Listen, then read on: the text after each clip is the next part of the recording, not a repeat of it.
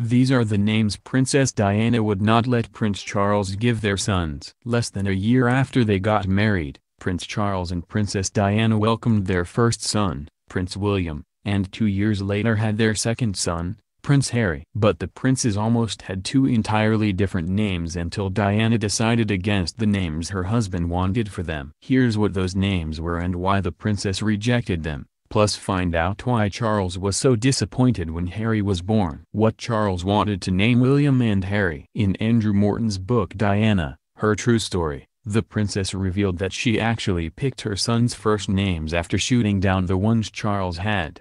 He wanted Albert and Arthur, and I said no. Too old. Diana shared. She said that the Prince of Wales did have some say though, explaining, I chose William and Harry, but Charles did the rest. Prince William's birth name is William Arthur Philip Louis while Harry's is Henry Charles Albert David. Diana also spoke at length about the pressure she was under when she was pregnant with William and how they had to plan his birth around Charles' polo matches.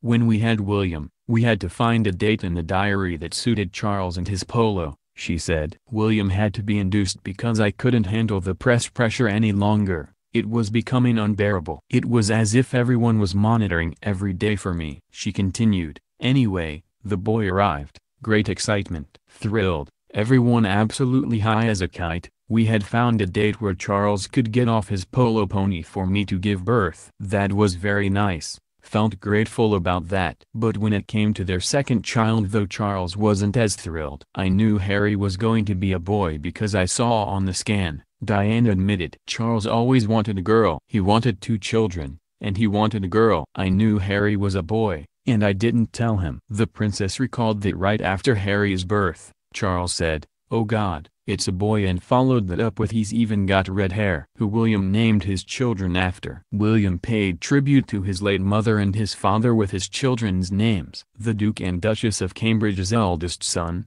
Prince George, shares a name with his grandfather whose full name is Charles Philip Arthur George. The same is true with their second son who they named Prince Louis Arthur Charles. As for their daughter, her first name is the feminine version of Charles, and they also paid homage to Diana with the little princess' full name which is Charlotte Elizabeth Diana.